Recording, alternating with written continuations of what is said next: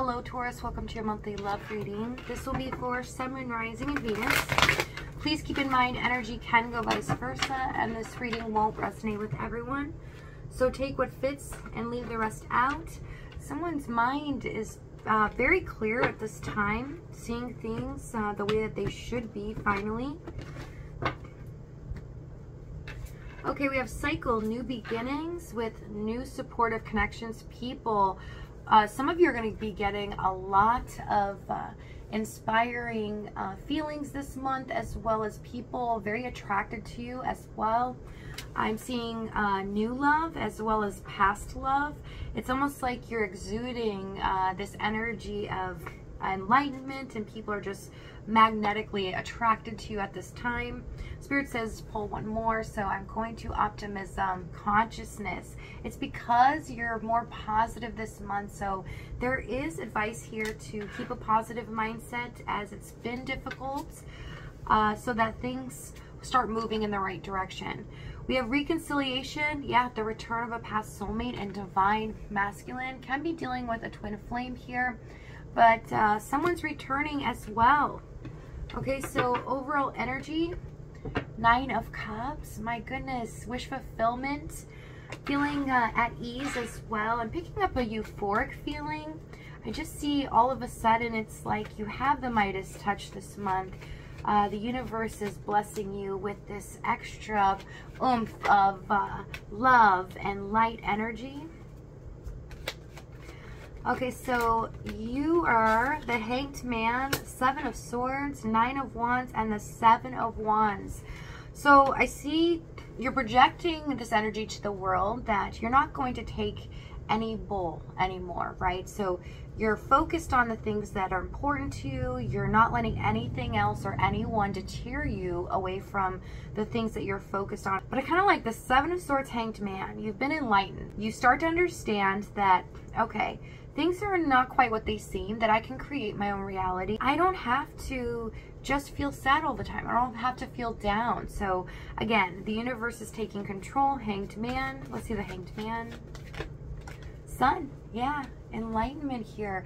You suddenly realize that you need to start looking at the positive side of things, even though it was really difficult, even though things have been so hard. This can be in regards to finances here or work, especially with the 9 of Wands.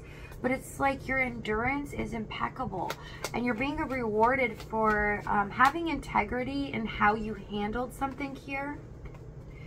So let's see what's going on in their energy. 10 of Swords, Ace of Wands, and the 4 of Pentacles.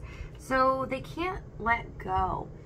This person is not saying anything. They're not stepping forward, but at the same time, they're not able to let go. They're kind of stuck in this in-between. Because you have the Ace of Wands, 10 of Swords. Something's ended here in a very harsh way. But with the Ace of Wands, there's hope. There's inspiration as well. Tell me the 10 of Swords. World, a new cycle's beginning here. Star, 2 of Swords, Page of Swords. This is about finally dealing with the truth, getting down to the bottom of things as well. They did not make a decision. It's like they procrastinated on doing anything or really owning up to some things here, that they let you slip through their fingers. It's almost like they had no control over this as well. They feel like the universe took you away from them in a sense, even if they don't believe in that. I see that they feel like something is not fair, and it feels like it was out of their hands. High Priestess, yes. So they've learned a tough lesson here. 10 of Wands, Page of Wands. Have had a lot going on as well, and they feel like things are very unfair. It's just, it was outside circumstances that stopped this. So let's see what's going on in the past. Let's get some more details. We have 9 of Pentacles, Emperor, and the 10 of Pentacles. So they could have been very focused on work, their home life, finances here. I see somebody just solely focused on the physical realm, not love at all. They can be very stubborn and bullheaded when it comes to opening up or trying to talk to them about the future, because they're so focused and goal-oriented on something. This can be a person, place, or thing. Tell me the Emperor.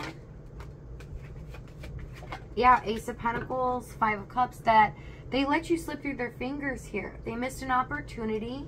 It's almost like it was too good to be true because they took you for granted here. They realized that at this time they had you in their back pocket, but they were focused on their finances or whatever they were building up in their life, and they felt like they can check back with you later, still keeping you in this connection. But something suddenly ended here. Five of Cups, a disappointment. It's almost like they dropped the ball, or if you have left them, which I see some of you have, or just kind of slowly detached, they started to realize, oh, I'm very unsure of this now. I took this for granted. I thought that they were always going to be with me. They were always going to be loyal, and that I didn't have to worry about this. What they misjudged here was nurturing this connection along the way. They felt like they didn't have to, that you were strong, independent, and you are. It's showing you are in the Nine of Pentacles, but they felt like, okay, they don't need that affirmation from me. They don't need me to let them know these things because I'm unsure about the future when it comes to love. But at the same time, they're never going to go anywhere. They love me. So I see that they just made a poor judgment call on this. Tell me the Ten of Pentacles. Two of Wands, yeah. Their indecisiveness, because they thought they had you long term, no matter what, that in the end, they will stay with me. They've always been there for me. They're never going to go anywhere. They've put up with a lot already. So they just kept pushing the envelope more and more. But that became indecisiveness because of the Two of Wands. Since they chose to do that, it became hurtful towards you. It's almost like performance punishment, you know, putting more pressure on somebody because they know you can handle it.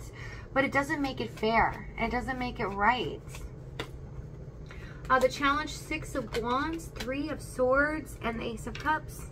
Yeah, I do see a third-party situation going on. They can be in a committed situation already, but it doesn't have to be a person.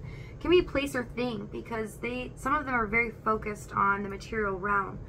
But I see that it became very painful because you felt like you weren't chosen. They never wanted to focus on you or make you a priority. And with the Ace of Cups, it seemed like it never moved past this point, that they were making you feel as if they did care about you in the beginning, but they didn't back it up with anything. They didn't continue to nurture this to grow. It just stayed in first gear. And it felt like they just let this connection go as if it wasn't important to them. And so that was very hurtful here in the Three of Swords.